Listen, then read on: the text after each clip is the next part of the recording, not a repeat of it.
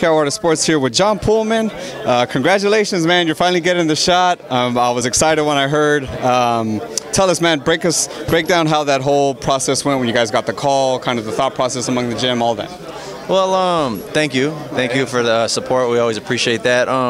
Basically, the way it worked was Gerald was preparing for another opponent on the same card we had heard about, and we thought he was going to fight in December. It didn't work out. Thought he was going to fight in January. It didn't work out. Then we knew he was going to fight in February, and Al calls and says, "Do you want to fight Wilder?" His opponent tests positive for steroids, and they need to find somebody. And we talked about it. Me, Gerald, and Mike got on the phone, discussed the pros and cons to the opportunity, and at the end of the day,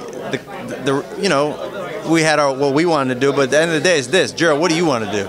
And I could tell, like by talking to a fighter how he feels, about the fight. I said, Gerald, what do you want to do? Gerald said without hesitation, I'm going to whoop his ass. So I said, let's make the fight then, And, people talk about short notice, and I keep hearing this word short notice, but to me it's not short notice, it's perfect notice. And because he's been in the gym training, like he's in shape. If he was on the couch for a month and that's not his personality, but if he was, then a month, yeah, it's short notice, but he's in shape. All we got to do now in a month is get our tactics together with Wilder, and that's more than enough time. I've talked to him about this fight before, kind of off camera, and it seems like he's kind of gotten close to getting the fight, and then for whatever reason it hasn't happened. But I feel like the way he spoke about it was like there's already kind of been some game plan. There's already obviously been talking in the gym about what we would do, what approach we'd have with him. Was that true? Absolutely. Gerald and Deontay Wilder fought on the same card in Fantasy Springs. I think Gerald was 7-0 at the time.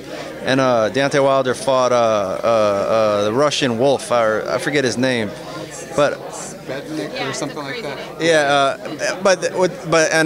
and Gerald went out and fought an undefeated guy. He was 8-0. The guy he fought was 7-0, Jerry Forrest. Gerald knocked him out in the second round.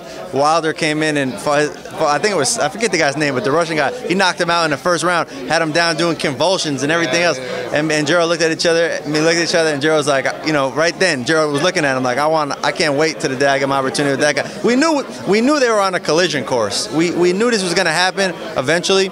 To me, it wasn't a matter of if, it was a matter of when. So he's always kind of been looming in the back of our mind. So, yeah, we've been kind of thinking about him for a long time. Speaking of when, he's coming off a long layoff, the bicep injury, the hand, all that stuff. Does that play into kind of your mindset going in? I mean, obviously you're expecting the best guy, but after injuries like that, it's the first fight back. Obviously, fighters tend to kind of want easier fights to kind of ease back into it, right? And he did. They wanted an easier fight, and it just didn't work out. And they kind of got and this is what they got. But to answer your question, I'm a human being, right? So of course I try to analyze every little thing where you have. Yeah, he had a hurt hand and a hurt bicep, and it got surgically repaired.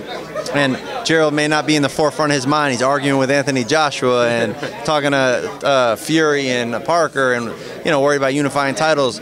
But to be honest with you, all that doesn't matter. We are preparing for the best Deontay Wilder. We have to. And if Deontay Wilder doesn't bring his best, it's just going to be worse for him. What's it like just today? Obviously, the gym is full. There's a lot of media here. I feel like Gerald's been ready for this spotlight. He's been prepared for this, but now he's kind of in it and it's ready. Tell us what it's like to kind of finally have that the attention that I feel like he's deserved for a while. I'm sure you felt he's deserved for a while. I mean, that's very nice of you to say, and again, always appreciate your support. And the thing about Gerald is he's a charismatic guy. Everybody loves Gerald.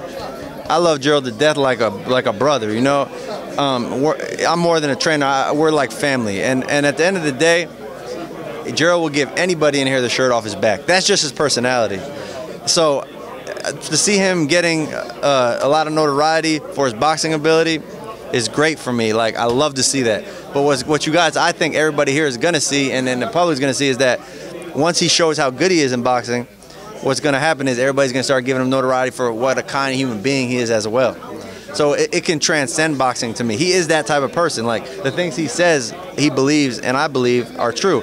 Where he wants to, spread positivity for everybody, because that's what he's about. He really lives like that. Like, there was an old lady, that goes to the laundromat. They come in here asking for Gerald. They just want to talk to him. They want to go have lunch with him. He's just such a nice human being, So for me, I love to see him being successful. But we got a hard job to take care of first, and we're going to do that on February 25th. He's definitely a great guy. I remember the first time I interviewed him, I was like standing on one of your boxes over here with my phone because he was like so tall. But no, he's a super cool guy. Last question, man. I see the chessboard over there. I see you guys always playing. What's the record between you and Jared? Who's winning right now? I don't know for sure. You know, we go back and forth. He's I'll tell you what. I used to beat him a lot more because he just started playing, and this is a couple of years back. But then he caught up real quick. So we're neck and neck now. Well, for sure, last question. Prediction on the fight. Do you have one? How does it end? Gerald's gonna win. I mean, that's all I can say. How he wins, I don't like to really say because then it puts some kind of unnecessary pressure on us to do it that way. I'm just gonna tell you right now, he's gonna win. And I cannot wait to watch it. Congratulations again, and I'm so happy for you guys. Thank you, brother. Appreciate it.